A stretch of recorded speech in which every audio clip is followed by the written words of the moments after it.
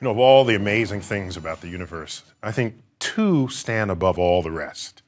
One of them, writhing on the ground, your best friend, frothing at the mouth.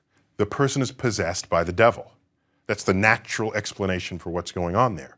People imagined that you could just sit in a chair. This is patently false. And it would take Galileo 1,500 years later to demonstrate that this was the case.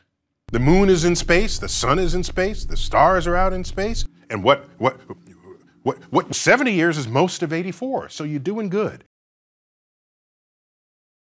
Multiple tugs. So there's a lesson in there. The lesson is 6. Oh, that doesn't make sense. Oh, that doesn't. Well, how can it not have no sign? None of that makes. Let me get a pair of twins. All right. They're 5 years older. We have aged 110 years. There's some people laying out on a beach.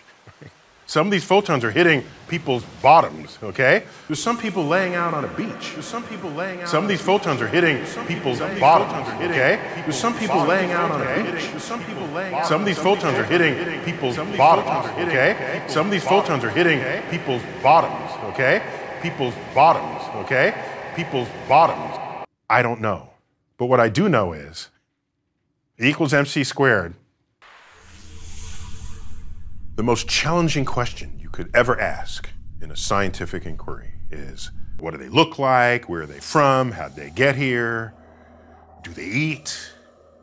Brilliant scientist, Christian Huygens, he deduced that any life forms on Jupiter would be growing hemp. It's charming.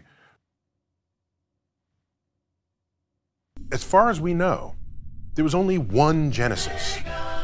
And if there's only one, there's not another way to compare. I think the lesson here is, I don't care what they are, you can f it.